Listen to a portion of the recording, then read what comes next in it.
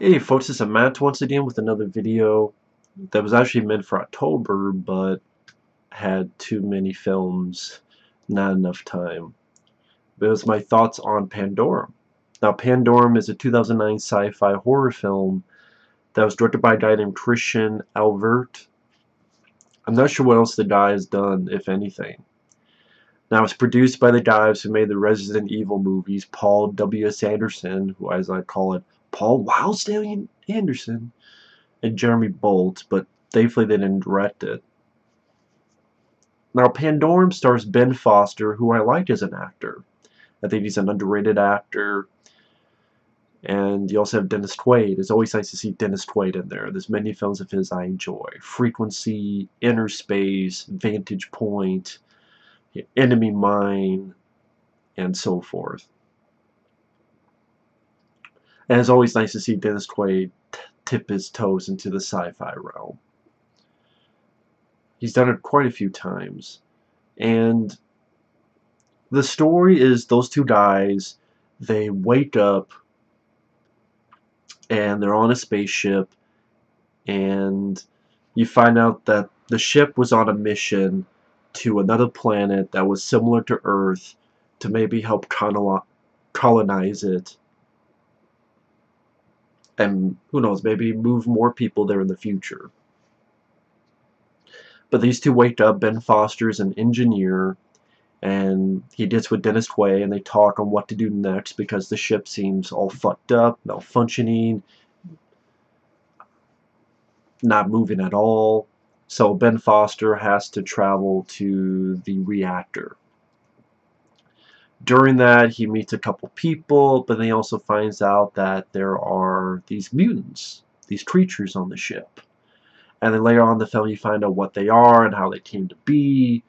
And meanwhile, Dennis Quaid finds someone in the room he's at, and throughout the film, he's having conversations with this guy, picking his head, picking his brain on what happened in the past. Now, the film, it was funny watching it again because, in a way, this has a lot of similarities to a game I played and enjoyed called Dead Space. Number one, yeah, takes place on a spaceship that's fucking up, just like the first Dead Space game. Ben Foster's looking for a loved one, just like Isaac Clarke was looking for his girlfriend Nicole in the first Dead Space, but then doesn't find her, again like in Dead Space. Both of the characters are engineers. Ben Foster even has this one gun that is like a force gun, which you get in Dead Space. It's not the same design, but it shoots and people get pushed back. And in Dead Space, there is a gun called a force gun that you can do that. Get the contact beam. Get the plasma cutter. Line gun was my favorite. And then like the people, they were people of the crew, but they're mutated and they're, just like in Dead Space they mutated, granted not the same design. Although there's one child creature that's like albino that I swear looks like the kid creatures, those annoying little fuckers you fight in Dead Space 2. And if my friend Michael Teen Phantasm is watching, you know which ones I'm talking about. The ones that climb on you and try to take your fucking head off in Dead Space 2. And again, this is like a small kid creature that looks very similar to that. And even its screams are similar to that. And there's a reason why a lot of people do like fan trailers for a Dead Space movie. This movie is used a lot of the times.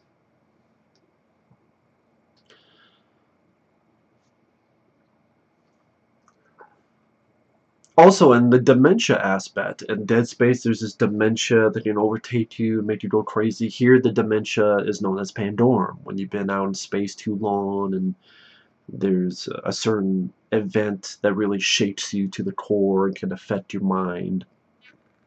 I'm like, damn, it even has the dementia aspect. So, kind of interesting. If you played Dead Space, you watch this, you see certain similarities to it. Now, the film is not an action film at all. I think that's one of the drawbacks of the film. I think it would have helped if it had quite a few more action set pieces. Like Ben Foster doesn't use that gun enough to my liking. He uses a handful of times, but I would like him to use that a lot more. I mean, you have it there, why not use it a lot? So that's one drawback.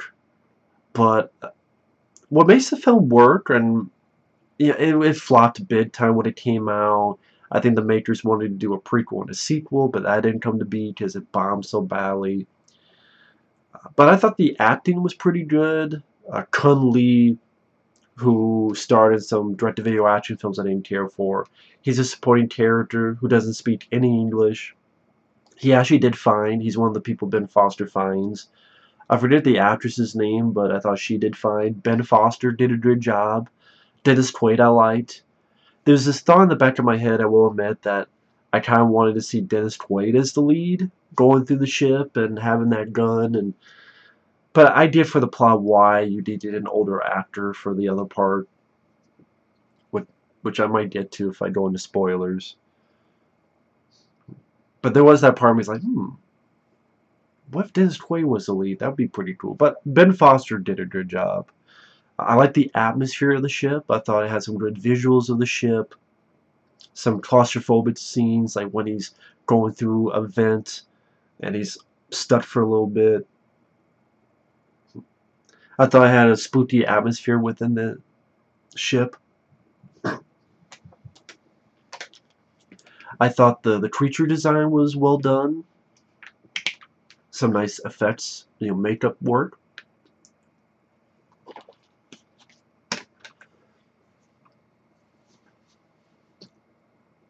The Dennis Quaid stuff, there's a twist. I think there's people that can figure out the twist pretty early on, so that hurts the film. Because I wouldn't say I love Pandorum. I would say I like Pandorum. I do think there are some faults with it. But I think if you're a fan of sci-fi horror, you've never seen it, it's at least worth a look. You can tell they put a little bit of money onto the screen. I think they had some good visuals. I thought the director did a more than capable job on the flick. The score fit the film fine. Like I said, the actors did their jobs well. And the story was a bit intriguing. And to go a little bit more into spoilers with the story, what you come to find out is a guy had woken up as part of this, like, they take shifts as to who's going to be awake and pilot all these people to this Earth-like planet. And then this one group, they got a message that Earth was gone. And it was, that's a hell of a blow. And so one of them was affected with Pandorum, killed the others, decided to make himself king, would release people and go, hey, you guys fend for yourselves. Just, there's no one here, there's no law and order. And so you realize it's been decades and decades and decades since then. And so that's why now these people have mutated, because it's been stuck on the ship throughout the hundreds of years. And that's why they're more albino. Also, there was this enzyme type of thing that was supposed to help them on the colonization of the other planet, but then that got affected too. I don't know, it might not seem much to other people, but hearing a little bit about the story, I thought was a bit intriguing to me.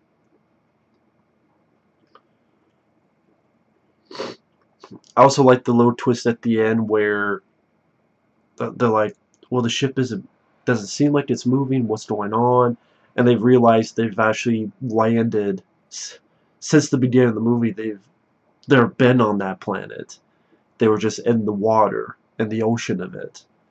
So I don't know, like that, little bits like that, I'm like, oh, well, that's fucked up when you think about it. They've been here the whole time, and I think they've been there. They might have been there for like 50, 100 years as well.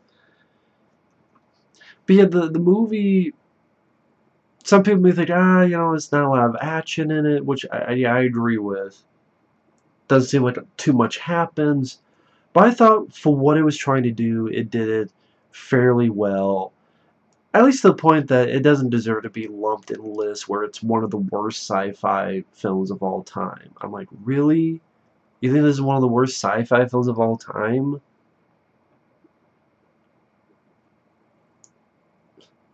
I'll take this over the new Predator movie.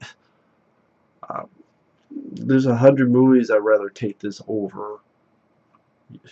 Pick a year. But I thought it did its jobs well. I think if you're a fan of Dead Space, it's worth a look just to a couple of those similarities. That's kind of fun factor to it. I don't know if this came out before Dead Space the video game or if it came out at the same time. I'm not sure what all happened with it, but it seems kind of, as of right now, the closest you get to a Dead Space movie in a weird way. But again, just wanted to give some thoughts on it. I think it's worth a look if you've never seen it. And again, Ben Foster, Dennis Quaid, they do a good job in their roles. And like I said, good set design. I like the look of the ship. I like the atmosphere, the spookiness they create within the ship. Very dark. It's not a ripoff of Alien or anything of that nature. At least I didn't think so. And overall, yeah, if you're a fan of sci-fi horror, I think it's worth at least one look. But thanks for watching. Take care. We'll see you guys later. Bye-bye.